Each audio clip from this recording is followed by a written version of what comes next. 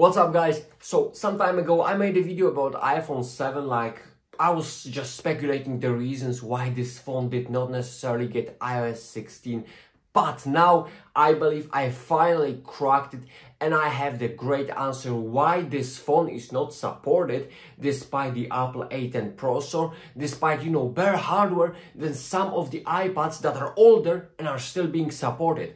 We finally got this. So to the point. Well, and the point is actually more obvious than I originally thought, because at first it didn't make sense to me.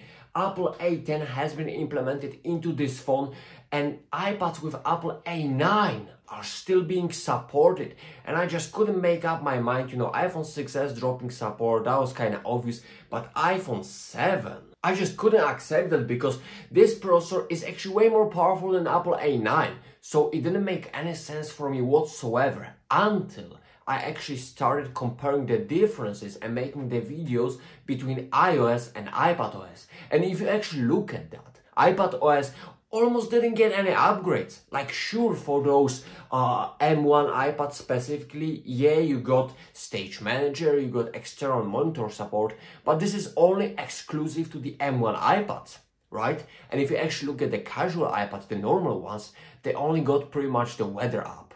And like, nothing really more, just some minor tweaks to the Files apps, which is pretty much the same as iPadOS 15. Hence, the devices that were supported with iPadOS 15, like iPad 5 with outdated Apple A9 chip, still got the further support.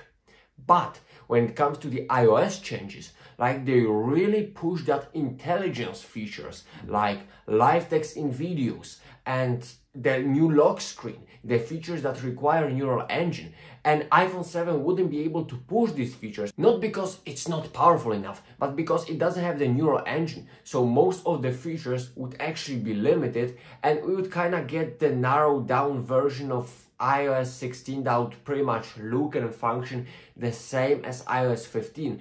Therefore, I believe this is the reason Apple decided to stop supporting 6s and 7, because it doesn't have the neural engine, it doesn't push that intelligence that Apple really emphasizes right now. And if they wanted to upload iOS 16 to that phone, they sure could, but like they would limit so many features that they probably thought it just wasn't worth, and the 6 years overall of constant support of this phone was just enough, and frankly it kind of was. But still, that was probably the main reason. It's just the fact that they would limit the iOS 16 so much that it just didn't make sense to support anymore.